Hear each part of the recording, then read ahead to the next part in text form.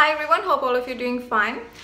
So the other day what happened is I went to this lovely Indian restaurant at Paddington. I think it's called the Paddington Curry House or something like that.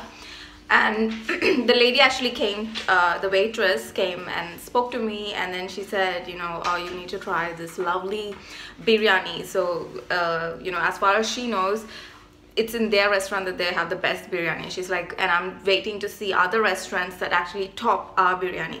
So ever since I heard this, I was like, oh, I haven't had biryani in a long time. But then, the effort we go through in order to make biryani. So I've been very lazy about it. But today I feel like having biryani. There's lamb and everything, rice, etc, that's needed for it.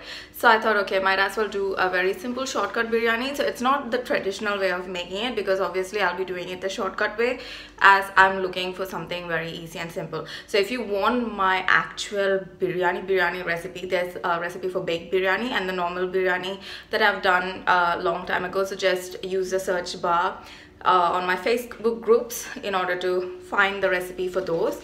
But today is going to be a very shortcut biryani, so don't comment saying that, oh, this is just not like the authentic biryani, because definitely it's going to be a shortcut, simple, easy method that will have the flavors of biryani and incorporate the taste. Just the method will be a much more simplified version. So that's what I'm going to do today at home. So it's just home cooking. So nothing professional or fancy. So stay tuned, watch and enjoy, and also subscribe to my YouTube channel for more lovely videos and recipes. And to all of you who have been following me and subscribing to my channel, sharing the posts, everything, thank you so much for your support. So apart from that, take care, enjoy, bye. Here I've got about 350 grams of lamb. So this is the boneless lamb pieces. You can get it at any halal butcher if you just say you want the curry lamb. So they sell curry lamb, curry chicken, curry goat. So they all come like this, cut into pieces. So you can get the boneless piece or the piece with bones in them. I've taken a little deep bottom pan and I'm going to wait for the water to boil. So I've added in about 2 cups of water. I'm actually going to boil eggs in them. So you need enough water in order to submerge the eggs completely in it. One of the main ingredients for biryani is that nice crispy caramelized onion. But the key is also not to overdo it. So here I've got about 3 onions. Gonna peel it, wash it, and cut it up into thin slices. And there we are, the onions are nicely sliced. The water is boiling, so I'm gonna add in 3 eggs into that. In goes 3 eggs. So I'm not making a huge quantity today, and that's the reason why I'm using such few ingredients. And not only that, I'm taking the shortcut method of making the biryani rather than going through the whole lengthy process of the authentic way of doing it. The next step is to take the onions and fry it up and caramelize it nicely. Eggs are going to be boiled for 10 minutes because we want it nice and hard boiled. Here in a pan, I'm going to add in a little bit of ghee and a little bit of coconut oil. You can add in just ghee because normally people use ghee for biryani, but I like to mix it up. It's a little bit of coconut oil and a little bit of ghee. Let it melt nicely. You can put off the onions into the pan. Instantly get that lovely aroma of the ghee, the coconut oil mixed in with the onions. Going to season it with a little bit of salt. And in order to get it caramelized, we need to add in a little bit of sugar, half to 1 teaspoon. That will give it a nice caramelized look and caramelized taste as well. Some people even add in plain flour with the onions in order to get it very crispy, but I'm not going to do that today. It's slowly taking shape, looking nice and lovely. So it's almost 10 minutes, so time to take the eggs off the heat. Once the eggs have been taken off the heat, we are going to add cold water onto it. You can even add in some ice, so this will stop the cooking process. And once that's done, we can peel it up and then cut it into half or however you like it to be cut. So the eggs are nicely peeled up and cut up. So I cut it up into 3 instead of 2. Like, I didn't cut it into half, I just cut it into 3. This stage when I'm thinking about how to make the rice, I'm thinking, should I do a coconut rice biryani recipe? But because I already said that I'm going to make it nice and simple, I'm not going to do all those dandifications. Just going to keep it nice and simple. But maybe later on I might do a coconut rice biryani that might end up being much more flavorsome and tasty. Onions are also nicely caramelized and ready. I've set the onions aside. Next I'm going to make the masala for the meat. That's also not going to be too fancy. I've taken my little blender. Going to squeeze in the juice of half a lemon. I'm going to add in 1 heaped tablespoon of yogurt, 1 tablespoon ginger garlic paste, 1 heaped tablespoon tomato paste, and half tablespoon of red chili paste. Then I added in 2 green chilies and 4 to 5 curry leaves. Season it with salt and pepper, half teaspoon turmeric, half teaspoon coriander powder, half teaspoon garam masala, half teaspoon ground cumin, half teaspoon cinnamon powder, 1 tablespoon thick mint sauce, so you can add fresh mint leaves into that, half teaspoon cardamom powder, and 3 cloves.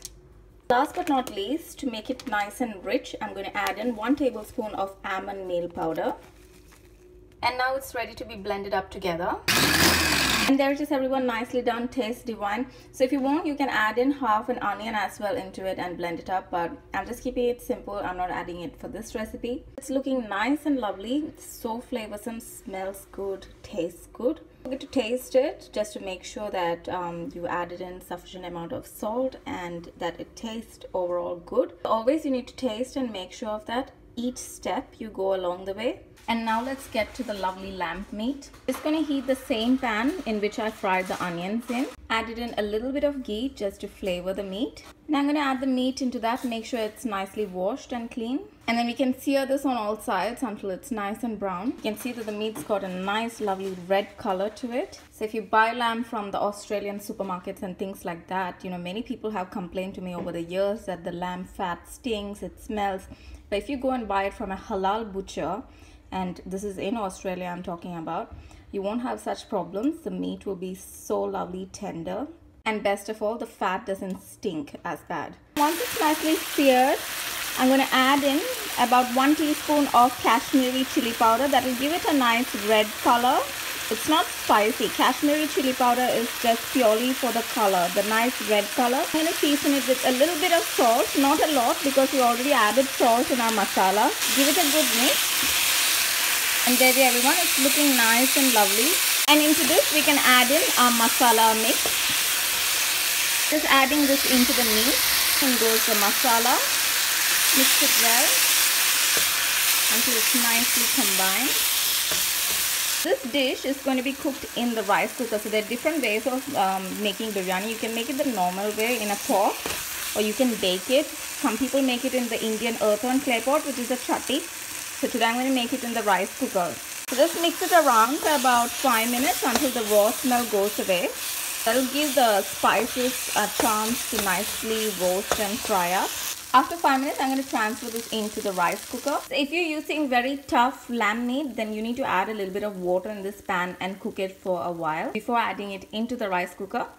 If your meat is nice and tender and cooks easily, you can add it in along with the rice. Because the amount of water I'll be adding in the rice cooker will only be equal to the measurement of the rice. So I'm not counting the meat. And that's why I'm saying to make sure that the meat is at least half cooked before you put it into the rice cooker along with the rice. That way the meat and the rice will be ready at the same time. Actually, while looking here, I noticed that my lamb meat is a tough meat as well. It's not tender or the fast cooking types. So I will have to add in water and boil this as well. Now, you have two choices. You can add water into this and then boil it that way, or you can put it into a pressure cooker for easy cooking. After one whistle, take it out. The only thing you have to watch out for is no matter how much water you put, you need to evaporate the water completely before you put it into the rice cooker along with the rice, so that the water measurements of the rice doesn't get messed up. I'm going to start off by putting half a cup of water, and then I'm going to put it on medium heat, cover it up and nicely boil this. If the water evaporates before it's nicely cooked and tender, add some more water. So keep doing it until this lamb meat is nicely cooked and the water is completely evaporated. You can either go half cooked and then put it in along with the rice once the water evaporates, or you can nicely fully cook it and put it along with the rice. That will make it very tender, extra tender. So it depends on what sort of a texture you want for your meat. That's how much and for how long you'll be cooking it for. At the same time, keep in mind that some meats like beef and things like that tend to go much more chewy if you keep it and cook it for longer periods of time. But lamb tends to become nice and tender.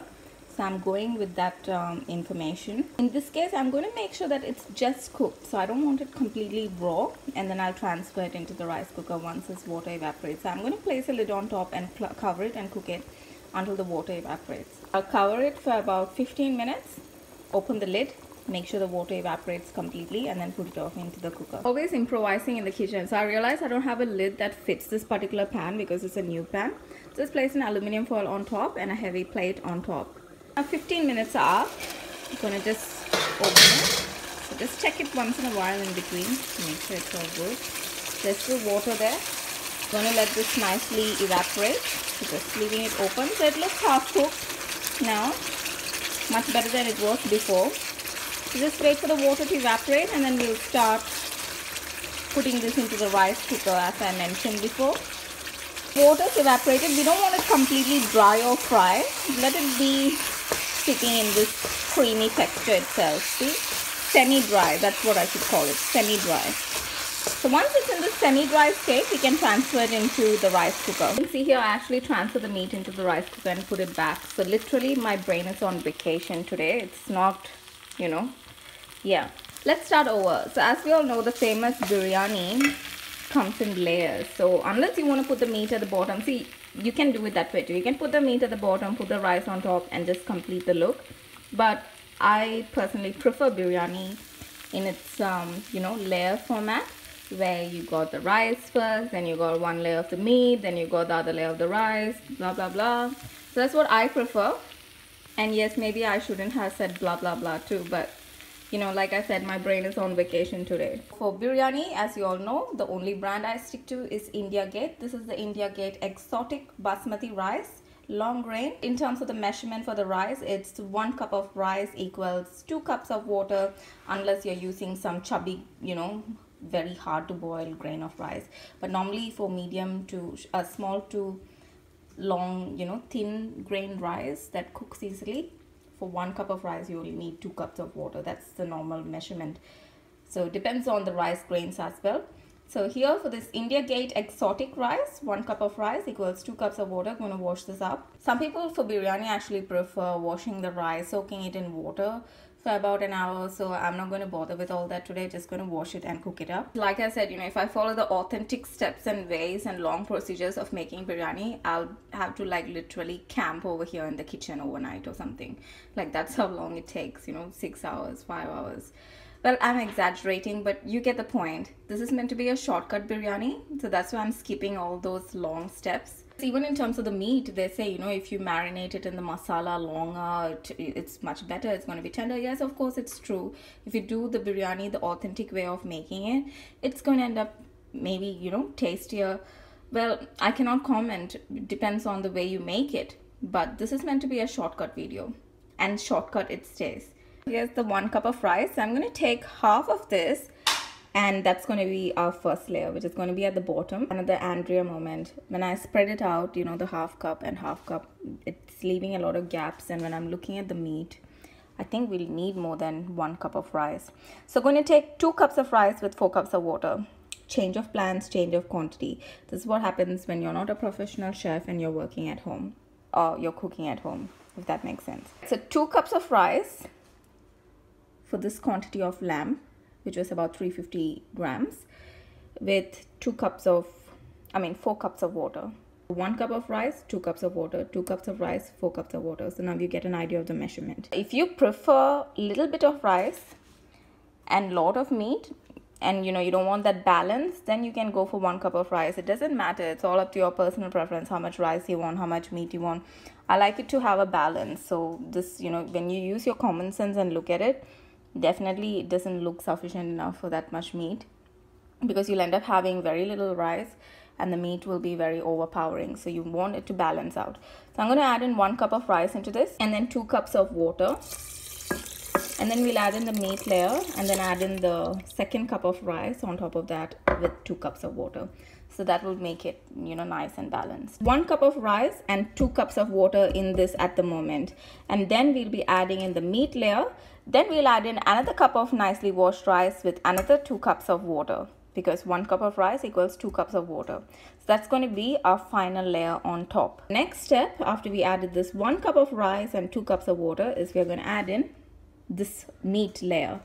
So depending on how many layers you want, I'm just going to add in 1 meat layer. So I'm going to add the whole thing in. Hope it wasn't too confusing, because if I add in 4 cups of water right on top once I added in all the layers, the bottom layer will not get sufficient amount of water and might end up being dry. This way everything is balanced, you know, everything is correct for each layer. There we are. So the meat layer goes in there. And once that's done, we can add half of the onion. So here's a caramelized onion that we fried before. So just half the quantity of that in here. Just, you know, spread it out. And I've left the rest for the final layer of rice, and this is how it looks like at the moment. So lovely, isn't it? And here's our final layer of rice. So you can add in bay leaves as well, you know, in the blender along with the masala. I forgot to add that in, but yeah, about 1 or 2 small bay leaves. So we'll add in this. So don't worry if you can't see the layers forming yet. Once it's done and the water evaporates, it'll look nice and lovely. Now it's time to cook everything together. Just gonna put half of this in there as well, not the whole thing, because the rest we leave some for the final touches, depending on how this turns out. So just left this much in there. That's for the final touches. Another thing you would notice is in the normal authentic biryani, they actually put milk with saffron, etc, etc. But you can already see that this gravy is nice and red, especially added the Kashmiri chili powder and everything. So it's going to already have that nice yellowy color. Keep in mind, this is not the authentic way of making biryani. It's a shortcut method, but it has most of the spices that gives it that taste of, you know, biryani. Also the look, to a certain extent. Obviously, you know, when you move away from an original dish and you do something else with it, you can't expect it to be you know, complete identical, but it's the closest you can get for a very quick biryani if you feel like having something close to it at home. At the same time, you don't want to take that, you know, massive effort to go through all those procedures to make that authentic biryani. Place it off into the rice cooker, turning it on, and once it's ready, let's come and have a look at it. Also, let me just take this lid off. Because I added in the Kashmiri red chili powder, the biryani will have the color that's a bit more reddish than usual, because normally biryani is like you know, a yellowish color of the saffron. In terms of color as well, this biryani would be a little bit different. If you don't like the reddish color, you know, that's purely just based on appearance. Just skip the Kashmiri chili powder, you don't need it anyway. For a nice change, you know, just trying it this way, added in the chili powder. Let's see how it turns out. So I'm not leaving it open for too long, let it cook nicely. Just picked up my son from school and reached home. As soon as I opened the door of the house, you know, you get this nice warm welcoming smell of the biryani. It's like you enter any Indian house, you know, you get that smell, you're like, oh, biryani. Anyway, so let's open it. You can see that the masalas have come on top as well, giving it a good mix around. Next, I'm going to chop up some fresh coriander. I also placed off the caramelized onions, as you can see here on top. So this is one that we left out, you know, while it was cooking. Place that caramelized onion on top, so the rice, everything is nicely flavored and it smells so good. Water is completely evaporated. You can clearly see the nice long grains of rice. Garnished it with a tiny bit of fresh coriander. And finally, the last step is to add on the eggs. Just going to cover it up and once more place this rice cooker on warm so that everything will warm up nicely. The flavors of the coriander will infuse along with this. The eggs will blend in and combine nicely, you know, all the flavors. So just for that last combining of everything together, going to cover it up. Not going to heat it or anything, just put it on the rice cooker on the warm setting. Once more on the warm setting. You can even press the cook button, so I'll just press it to show you. So just press the cook button as well, and once it automatically stops, you can, but I don't think it needs any further cooking. The only thing it'll do is just if there's any excess water left by any chance, it will you know, evaporate that, and then yeah, it'll go back to the warm setting. So that's what's going to happen. But yeah, it's your personal preference whether you want to just keep it on warm and let it be there until it's time to serve, or you want to actually cook it a little bit so that everything combines together. Went ahead and placed it on the cook setting now, so might as well just leave it there until it turns off by itself and goes back to warm. Then it'll be ready. One last thing I would like to mention before I forget is that this biryani's color is a little bit more intense because I added in the red Kashmiri chili powder. So if you want it to be that light yellowish color, you like the rice to be more on the lighter side, then just, you know, skip the Kashmiri chili powder. It's just optional depending on how intense you want the color to be. So this will be more towards the reddish side, reddish yellowy, or like a, you know, as you have seen, you know, how intense the color is. Otherwise you'll get a very light yellowish color if you skip the Kashmiri chili powder. So that's also up to your personal preference, how you want the dish to look. In 2 to 3 minutes it's gone back to the warm setting, so it didn't do much. So it doesn't make any difference leaving it on cook or whether you leave it on warm, because after 2 to 3 minutes it just comes back on warm anyway. So no harm done. So it's up to your personal preference whether you want to cook it for a little bit or just put it straight away on warm setting. And there we are. Here's a lovely biryani. It's got that smell of coriander infused in it now. So when you take off the lid, you get that difference in the smell. Which Indian's mouth doesn't water when we hear the name biryani? We're always looking for the, you know, next best biryani, the one that beats the taste of the one we just had, etc., etc. The next step is to have a sneak peek at what's going on inside in between the layers. As you know, I use the boneless lamb pieces. You can use the one with the bone. Just move this egg out of the way so we can have a sneak peek. So you can see the rice is nicely, perfectly cooked. Now we are looking for the lamb layer. Nice and steamy. Oh my god. All the biryani lovers will be looking at this. But definitely not the authentic way of making biryani, as you all know. Let me try and get a hold of the lamb piece. So look at it, it's nicely cooked, nicely done. This is one side and this is the other side. There we are. See, it's nicely cooked inside and it's very tender. See, it just falls apart. It's nice and tasty. So that's it, everyone. So you got the biryani made with half the time that it requires when you do it the authentic way, but it looks the same and it tastes the same. But I shouldn't say it looks the same because it does look intense in color. It works for me, tastes good. All I wanted is a very simple biryani, and here it is. Some yogurt, raita and pickle and papadam. Perfect combination. Nothing much else to say about it. It speaks for itself. And also I feel this video won't be complete if I don't plate this lovely biryani up for you guys and show it, you know. So I'm going to record that as well. Look at it, so good.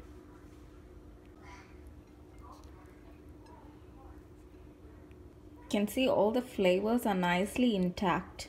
No water left, nothing. Perfect. Oops, I wrecked the egg. Crushed an egg. But see, all through the layers, the masala has nicely, you know, combined. Place an egg on top. Alright everyone, so just gonna give it one final taste. It's super. One last thing before any of you criticize, because I know people are very picky when it comes to biryani, and some Indians, they actually, you know, want it the authentic way. So before you comment something negative, just do try the dish first, you know, make it this way and see, you know, if you don't get the same taste or flavor, obviously it won't be exactly the same, but if you don't get the exact biryani feeling, then let me know. But definitely that's not going to be the case if you follow you know, how I made this dish. And once you try it this way, you can feel free to give me your comments and let me know, you know, what can be changed, because obviously it's a shortcut method and it's not the whole drastic method, you know, the authentic way of doing it. So definitely it's not going to you know, be up the mark sometimes, but definitely I can say this is very flavorsome for a shortcut biryani making method. Very tasty. The masalas, everything is infused nicely in it, the spices, so it all depends on the quantity you add. But definitely, you know, try it and I'm sure you'll love it. And apart from that, here it is, everyone. A very lovely biryani made using the shortcut method is ready. Hope all of you enjoyed this video. Subscribe to my YouTube channel for more lovely videos and recipes. Take care, enjoy, bye.